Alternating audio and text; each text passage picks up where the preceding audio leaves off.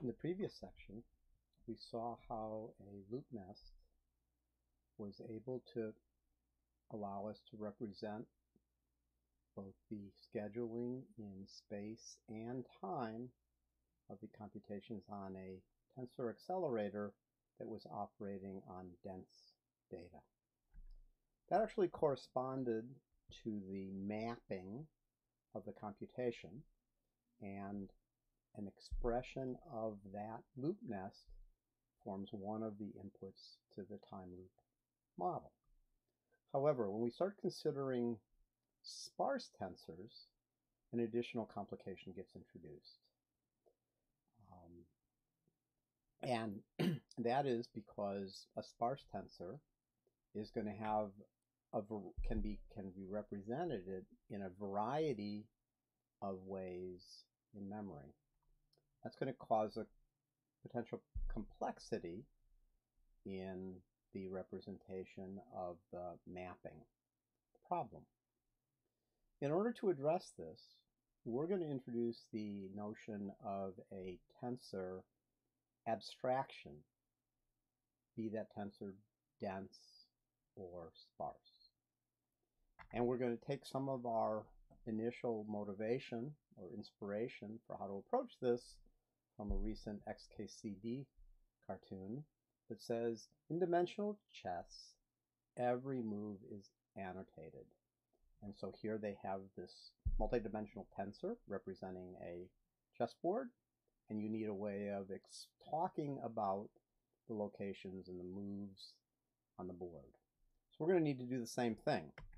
So I'm going to begin with a set of terminology that we're going to use for describing a tensor. So here I have drawn a matrix or two-dimensional tensor, or rank 2 tensor, because what we're going to do is refer to the 2 dimensions as the ranks of the tensor. And so therefore this tensor has a rank W and a rank H, potentially corresponding to the height and width of input activations. We talk about then the way of specifying elements in it by saying that we're going to talk about their coordinates. So along the W rank, we have coordinates 0, 1, and 2. And along the columns, or H rank, we also have coordinates 0, 1, and 2. And therefore, we can talk about a point or a single cell in the tensor as being at coordinates 1, 2, which would bring us to this F value.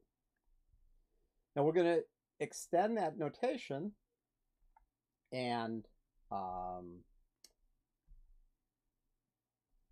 represent the tensor as a tree. An important thing to note here is that I'm not advocating that we use a tree representation in memory, but we're simply using the abstraction of a tree to represent the data in the tensor. And so here what we have is a matrix. So we have 2 ranks, and each of those ranks correspond to a level of the tree. So the H rank here is the top level, and it has coordinates 0, 1, and 2. And below it is the W rank, and below each of the coordinates in the top rank are the coordinates 0, 1, and 2 in the next rank. So notice here that the order of the ranks, so this is the root of the tree, and these are the 2 ranks of the tree. And so notice that even in our abstraction, the order of the ranks do manifest themselves in the way we want to think about the tensor. And as I said before, the coordinates are shown as elements of each of the in each of the ranks. And finally, at the leaves of the tree are the values in the tensor. And I use a dashed oval to represent a level and all of the elements in a level or rank of the tensor. Now I'm going to change this representation slightly and talk about what we're going to refer to as fibers in the tree. And so the top rank has a single fiber, which has coordinate 0, 1, and 2. And then each coordinate in that rank has as its child another fiber, which has coordinates 0, 1, and 3 for the W rank. In order to simplify things slightly, and so that we don't have to have this coordinate have references to each of the coordinates in the next rank, I'm actually going to change the tree slightly so that this coordinate has a reference not to the individual coordinates in the next rank, but to the fiber in the next rank. And so therefore coordinate 0 points at this fiber, coordinate 1 points at this fiber, and so on. In summary, our terminology for the fiber tree abstraction is that we have a root of the tree. The root of the tree points to a fiber in the top rank. The top rank always has exactly one fiber in it, and that fiber has a set of coordinates, and each of those coordinates has, at the middle ranks, has a reference to a fiber in the next rank, and the coordinates in the bottom rank have a reference to the final value of the scalar, of the tensor, of a point in the tensor. Okay, so how do we use this abstraction? Well, a common thing that we want to do is to find the value at a particular point in the tensor. So here we have the operation. I want to find the point 2, 1. And so how am I going to do that? I'm going to start at the root, find the fiber of the top rank. I now want to look for the point 2, the coordinate 2 in that fiber. So I found the fiber. I then look for the coordinate 2. Now I have the coordinate 2. The coordinate 2 has a reference to a fiber in the next rank. And so now I have a fiber in the next rank, and I can look for the coordinate 1.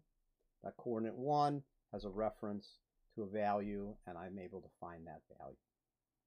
Now, I presume that's fairly straightforward, but notice that it was only on this abstraction of a tensor.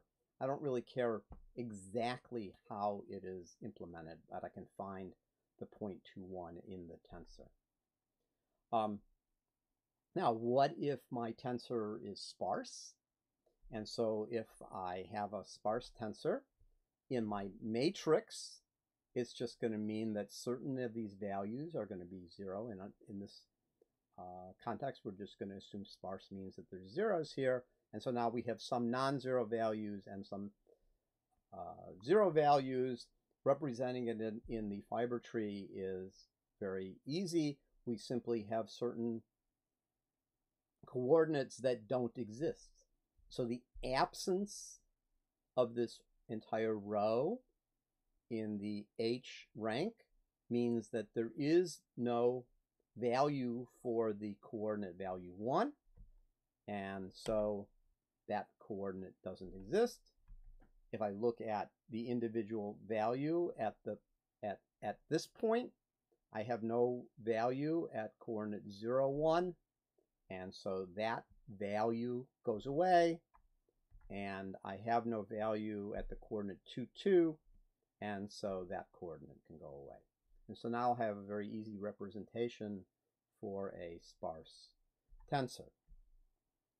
Finding 0.21 in a sparse tensor works exactly as it did before. I start at the root. I go to a particular the fiber in the top rank of the fiber tree. I then look for the coordinate 2. Coordinate 2 has a reference to a fiber in the next rank. I now can look for the point 1. Point 1 has a reference to its value, which is h.